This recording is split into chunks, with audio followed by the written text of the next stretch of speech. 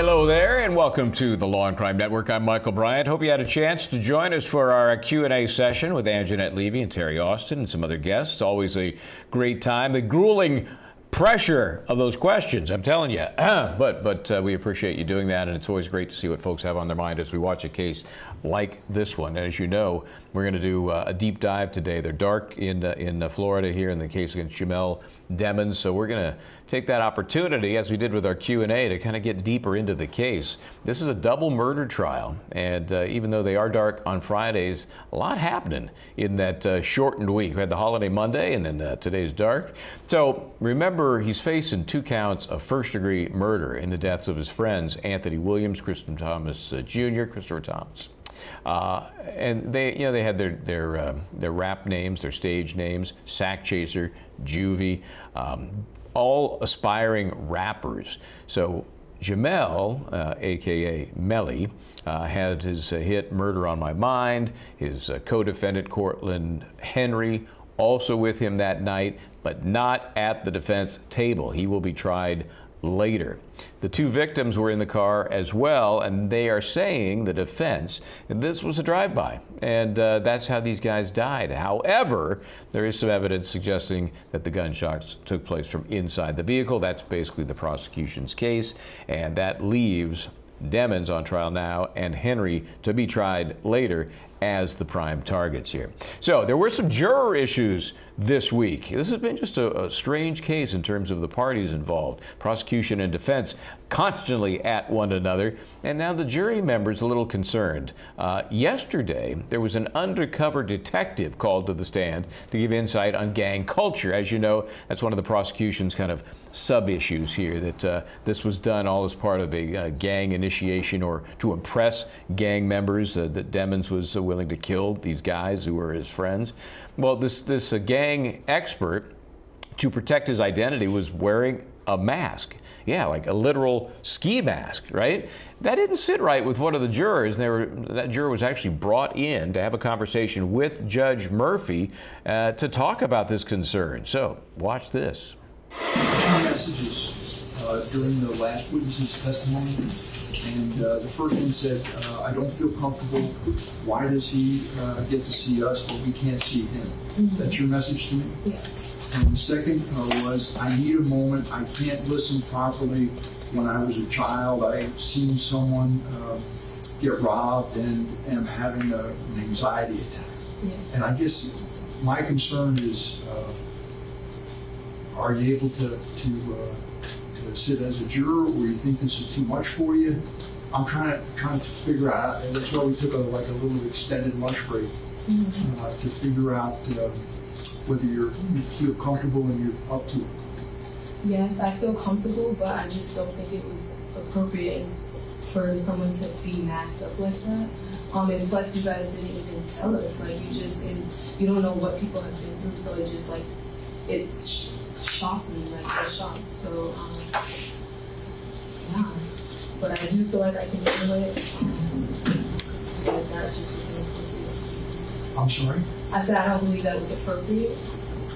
Well, some things I make certain decisions about things, and then we go forward with it, and I instruct jurors. And think you'd be able to follow those instructions, and you pay attention to the evidence, or do you think that you're concerned about the masking that is going to affect your ability to follow the instructions and follow the evidence? Yes, I can listen and follow the evidence now that I know he's going to have on mask. I can listen. And the anxiety issue, we're past that, you're okay? Yeah, I took my medication. Thank you. So very important, why was this juror so concerned, so upset? And it sounds to me like it was more about almost unfairness. Not that she was frightened by this witness that was masked, but that it was just not fair. I'm joined by civil rights attorney Joe Richardson, also with me trial attorney Katherine Lizardo for this hour. Thanks, guys, for joining. Appreciate that. Hey, Katherine, let me start with you. We've seen situations in which we've needed to mask the identity of a witness, sometimes a minor, sometimes confidential informants. I'd put this guy kind of in that category, but we've not really seen them physically wearing a mask to the point that the jury doesn't get to see them. You know, it's okay if we don't. We get that. But this witness felt it was necessary. He said he had been threatened, said there was a $50,000 bounty on his head. What do you make of this whole situation with the masking of the witness? The juror's question here, I think, is very understandable, because when viewers saw the witness as well, it was a bit shocking with a ski mask on. We hear the juror talking to the judge in that clip saying, we were not even told that the witness will testify with that mask on. I think she was initially shocked about it, and with her past experience of seeing a masked man with a ski mask robbing a store when she was a child, that brought about anxiety. Maybe if she was prepared beforehand and the jurors were told, we will have a witness who will be wearing a ski mask or a mask to cover their identity, that might help her out. So I could see why she would have felt that. Maybe they could have used a different kind of mask, because like you mentioned, sometimes the undercover agents or a minor would not be shown, but the jurors can see them, or maybe use a different kind of mask that's less intrusive, such as that black ski mask that we've seen. Yeah, they even could have used, like, put him in another room with a video camera on him that only the jury could see. I don't know, it seems to me, I mentioned it earlier, I just think it was a bad decision. I think it affects the process. And let me ask you this, Joe. When we hear this juror say that she just thinks it's inappropriate, she said that more than once. Well, to me, that's a bias that she's going to hold against the prosecution. You know, they were the one doing something inappropriate.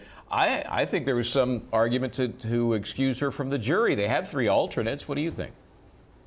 If I was the prosecution, I would have probably looked to do that. The fact of the matter is, I don't disagree with what the juror is saying. It is unfair, and there's 2 levels. First of all, we spend all of our times and all of our lives looking at people with ski masks on, and we assign criminality to them. You know, that's thing one. And so now here we are, and this guy's basically wearing a mask that makes him look like a criminal. But, you know, they get a couple of jury instructions, the judge lets them know, oh, you know, they're not a criminal. They're not, but we are a visual society. 70 to 80% of what we get is from visuals, and a huge part of assessing credibility is looking at someone's expressions when they say what they say. And so I think she is on very good ground saying what she's saying on the grounds that she's saying. And now, that being said, if I'm the prosecution, again, to the point, what I try to do to fix that is try to get get that person excused from the jury. The danger with that, though, is in a worst case scenario, this is another reason for a defendant to have an appealable issue or to seek a mistrial. Because if you're getting rid of jurors who basically want to be able to assess credibility the way that all of us assess credibility, the way we all, you know, and all the more important in this case, and particularly if, as the defense alleged, they had different options in terms of who to put on, then perhaps that becomes another appealable issue. So there's a lot of problems there, and I don't disagree with this juror at all. Yeah, no, I think it was a bad call, and I think it may come back to haunt the decision in this case if there is a conviction. So that's not the only thing going on in this case this week, even though it was a short week. Earlier, an issue arose when a juror was asking the security guard who was escorting them, you know, into court. They kind of shepherd them around. This juror asked, hey, what's the status of that mistrial that was filed last Thursday? Now, you know, this is not something a juror should be just discussing or even knowing about, really. You know, obviously, they were in the room when the issue was raised, but that's it. So there was some confusion about where the juror got the information in the first place. Let's take a listen to this. You know, I need to bring to your attention is when we broke this morning, one of our jurors, as Gary was escorting the jurors out, he was approached, and one of the jurors had asked him a question. Gary, go ahead. You want to tell us exactly what was said? She more or less asked me if she could ask me a question. I said, well, it depends. So the question was, she said, well, what's the status of the mistrial? So now, I don't know what you want me to do about that, but that's the question we posed.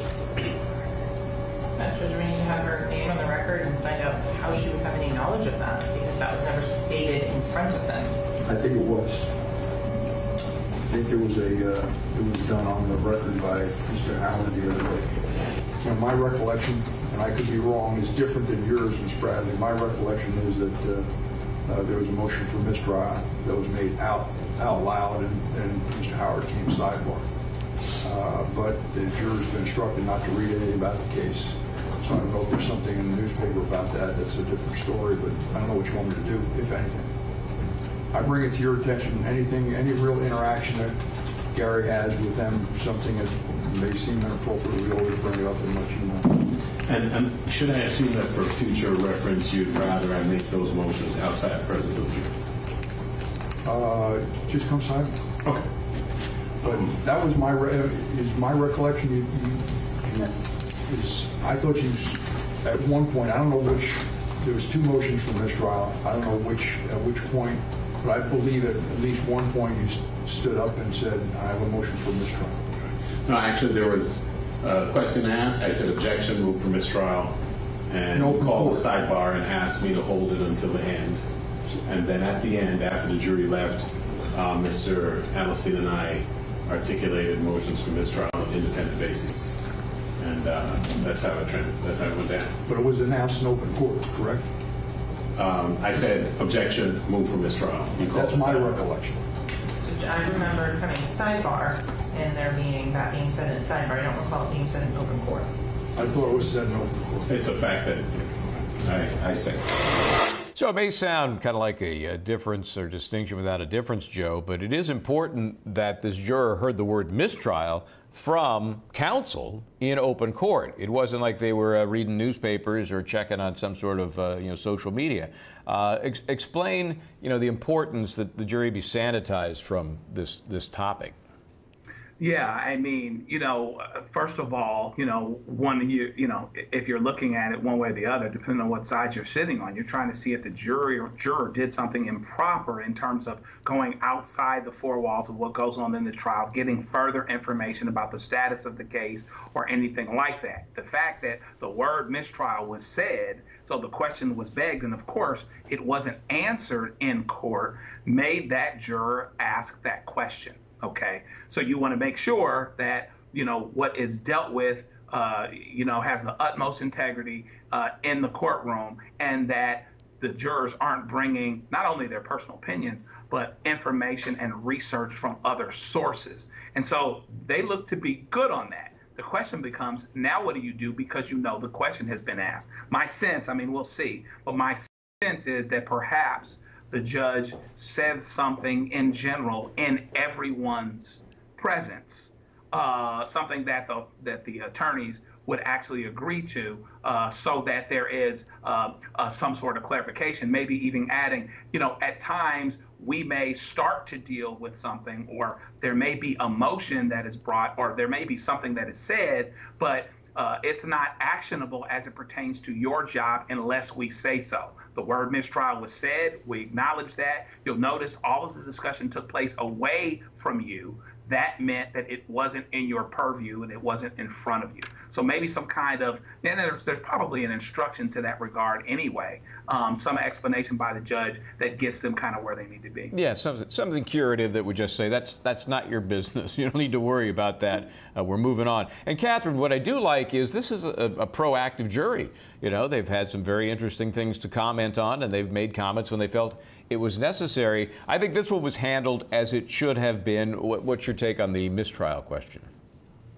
I think so that it was handled that it should have been, because like what you mentioned, I like how this jury actually asked questions when there's something bothering them, because the last thing you want is a panel of jurors who's just sitting there and something's bothering them and you can't actually address that. So the mistrial word used by defense counsel, it just shows the reality of how when you're in trial, the jurors who are lay people are relying on their experiences, and we hear mistrial in movies or TV shows, and that rings a bell to a lot of the jurors or lay people. And so there's that have to be careful when you're whatever you're saying, but at the same time he had the right to object and say move for a mistrial, and that's legal. And so the curative way here is for the judge to tell the jury, when you hear something like that and you're not in preview of that, please disregard that. Kind of like when you hear objection by the defendants or objection by the prosecution counsel, that doesn't mean that that's something you have to consider unless I rule for it. So there are things happening there. And we talked about the fact that the defense doesn't really want a mistrial because they're doing all right. But that's a different issue. And I do think that the counsel could have handled it differently, could have just said objection, we need a sidebar right now, and then use the word mistrial, a little more quietly. But anyway, they dealt with it, and we're going to come back in just a few minutes here and talk more about Melly and the masked man. This is the detective that felt he had to cover his face, and it caused some problems, as we've just learned. We're going to listen to some of that testimony when we come back.